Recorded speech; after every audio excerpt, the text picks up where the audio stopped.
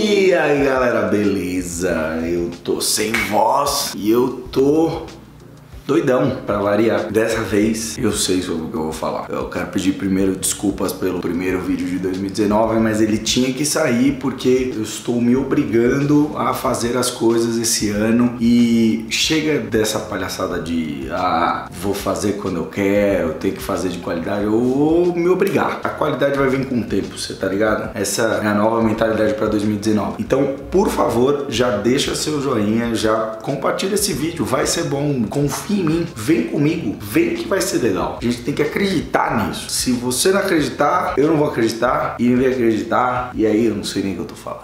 Bom, primeiro tema de hoje, não poderia ser diferente, foi pra praia na sexta-feira, aniversário de São Paulo, de repente, não mais que de repente, Brumadinho. A minha sogra chegou e falou, destruiu uma barragem aqui em Brumadinho. Essas coisas não são muito rápidas de se processar, tanto é que quando eu recebi a notícia eu falei, mas o que aconteceu? Que barragem, caiu uns negócios aí e foi não sei o que. Sempre parece um pouco menor do que a gente imagina, talvez, ou só eu tô sozinho no mundo, mas sempre me pareceu uma coisa mais tranquila, mas não, são 15 metros de lama por muitos e muitos quilômetros, ou 15 metros de altura de lama, por muitos e muitos quilômetros que vazaram e matou uma galera, e tipo, por que, né? Por que nós, seres humanos, chegamos a este ponto? Por ganância, dinheiro, monetário, grana, o funfo, a plata. E eu acho isso é uma coisa bizarra, que é impressionante como a gente é ligeiro em apontar essa ganância macro da Vale. Eu vi uma amiga minha colocando no Instagram os valores da Vale. Se você entrar no site vai estar lá, valores, sustentabilidade, aquela ladainha hipócrita, mas às vezes queria pegar esse ocorrido, porque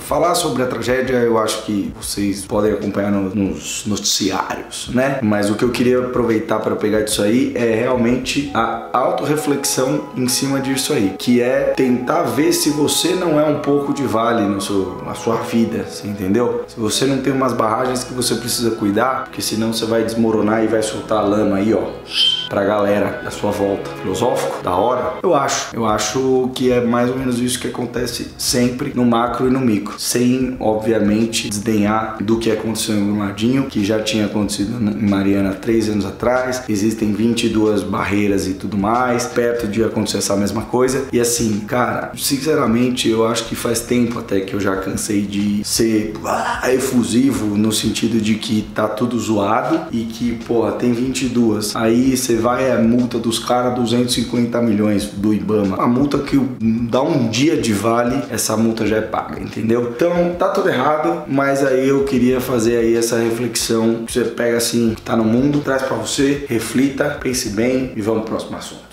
Eu tô criando umas movimentações que eu apenas tô fazendo. Não tô nem entendendo o que eu tô fazendo. Essa é a grande realidade do Brasil. Tô interagindo gostoso com essa câmera, meu. Tá, da hora. Próximo assunto, o calor. Estou gravando? Não, mas você falou de calor no último vídeo. Eu falei, mas eu não tinha lido o que eu li hoje. E o que eu li hoje é que o calor, cientificamente, na verdade foi um especialista, aqueles especialistas que a gente tanto ama, não é mesmo? Que falou que é o seguinte: o calor, ele faz você ficar estressado, cientificamente, é pra ficar puto mesmo. E eu, então, agora posso ficar puto com tudo, tá ligado? Eu posso ficar puto, posso mandar vocês todos tomar no c. Por quê? Porque eu tô gravando sem o ventilador tá desligado. Pra quê? Pra que você ouça melhor a minha voz, que tá sem voz. Por quê? Porque teve um feriado. E aí no feriado o que aconteceu? Eu fiquei com dor de garganta. Eu gritei, não podia gritar. Mas no domingo eu tentei gritar. Só que aí quando foi no domingo que eu gritei, aí ficou pior, ficou do jeito que tá agora. E não tá ligado essa porra? Aí eu tô calor da porra. Você entendeu? Bom, a matéria, ela fala o seguinte: quando você tá com calor, vasodilatação, sua, não sei o que, pra manter a temperatura do corpo. Só que quando, meu amigo, o corpo faz essas paradas e não dá certo, aí é o seguinte: quando tem muita vasodilatação, pressão baixa, desmaia, vai tomar no c... calor do caralho. Eu não tenho esse problema. Mas aí o que acontece? Falou lá a matéria. Eu vou tentar achar e vou deixar a matéria aqui na descrição, comentário fixo. Essa porra muda de nome toda hora. Já tô puto porque tô com calor. E a matéria fala que é o seguinte: quando você tá com calor, sentindo calor, não quer fazer as coisas, não sei o que, o seu corpo libera os hormônios do estresse. Deve ser os cortisol da vida, tá ligado? E aí, meu amigo, é o seguinte: fight or flee. Aqui é várias. Que é o sistema de lute ou fuja, que é o estresse. Então o seu corpo fala assim: vou lutar contra o calor ou vou fugir do calor. Só que o que acontece com o calor? Você não luta e nem foge. Por isso que eu falo e cuspo. Frio, você luta contra o frio. Você põe essa merda dessa roupa em cima e se cobre aqui, ó, e fica quente. Esta merda. Agora a nuca, você não faz isso só se você ficar nu. E quando você ficar nu, além de passar vergonha, você não resolve, né? Porque continua calor e as pessoas na janela continuam podendo me ver, mas agora eu tô de frente para a área de serviço, pelo menos. Então é o seguinte: quando você for falar, mas eu amo calor, meu amigo, fala essa porra na praia, porque na praia até, mano, eu odeio calor. E aí na praia, meu amigo, eu tô tomando água de coco embaixo do guarda-sol, vendo a brisa do mar, gostoso deliciosamente. Aí é tranquilo. O problema é nessa selva de concreto e aço, a sensação térmica de 4 graus a mais, com esta indumentária que isso não dá pra ver aí, mano. Eu tô de calça social, tava de camisa social aqui, ó, camisa social, tá preso nessa indumentária do business core, dos capitalismo e tal. Aí fica difícil, você entendeu? Aí tá meu cabelo aqui, tá da hora, hein? Olha lá.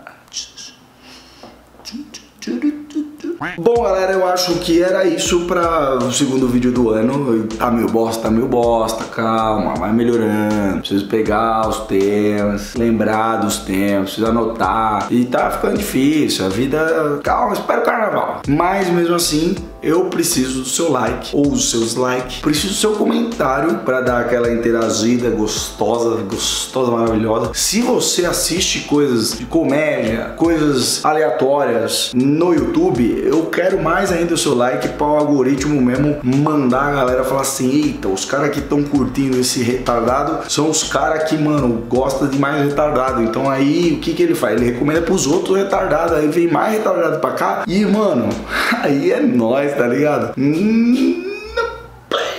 E aí, compartilha. Mano, sério, tô falando muito sério agora. Clica no compartilhar. Esse aqui é um recado especial para amigos. Amigos de verdade. Porque se você chegou até aqui e não é meu amigo de verdade, então você é quase meu amigo de verdade. Compartilhe agora, porque você chegou até aqui. Já é tarde do vídeo. Então, se você chegou até aqui, você compartilha esse negócio, porque é o seguinte: se você não compartilhar, aí não vai funcionar. Aí eu desisto da vida, você entendeu? Eu vou fazer o quê? Como que eu vou manter isso aqui, ó? Esses quadros que reflete a minha TV, que é uma das fontes de luz. Você tá vendo a sombra aqui, ó? É isso que eu tenho pra oferecer pra vocês. Então você compartilha, por favor. Muito obrigado pela sua paciência e pela sua audiência. Vou imitar o Cauê. Mentira. Muito obrigado por vocês. Até a próxima. Um abraço e